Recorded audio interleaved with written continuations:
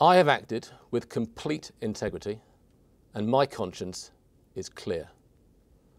I look forward to the future judge-led inquiry where my role will be examined in a proper and calmer environment. Angry words from the now former Met Assistant Commissioner John Yates, effectively forced out of his job over phone hacking just hours after his boss Sir Paul Stephenson handed in his resignation.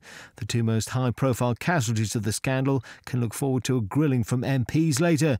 But they're not the main draw today, just the warm-up. Later, James Murdoch and his dad appear before the Commons Culture, Media and Sports Committee. Rupert Murdoch vying to defend his organisation against some of the total lies he claims have been levelled against it. The News Corp boss has faced MPs before, but former chairman of the Lords Communications Committee, Lord Fowler, says back then they went to see him. He was surrounded by executives, his own executives. He was the only man, however, in the whole hour who actually spoke and did the speaking. But he was relaxed, and I think it was because he was in his own office that he was very frank. But that was a very different setting. They'll be followed by ex-editor of the News of the World and now former chief executive of News International, Rebecca Brooks.